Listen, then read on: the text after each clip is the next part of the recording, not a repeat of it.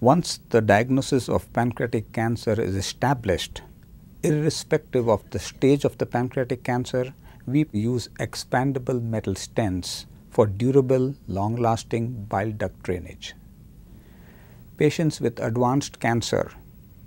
obviously do not need the stent to be removed because they need palliation treatment, and during this period and their remaining lifespan they need bile duct drainage. On the other hand,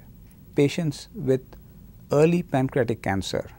who are going to receive 3 to 4 months of chemo and chemoradiation before surgery also need durable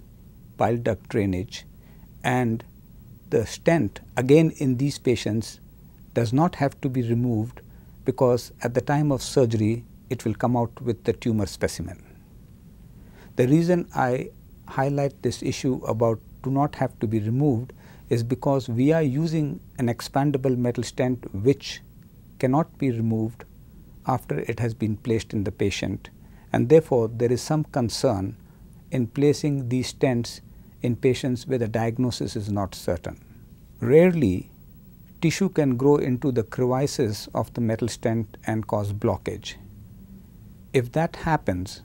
we can easily repeat an endoscopic procedure and telescope a new stent into the previously placed stent.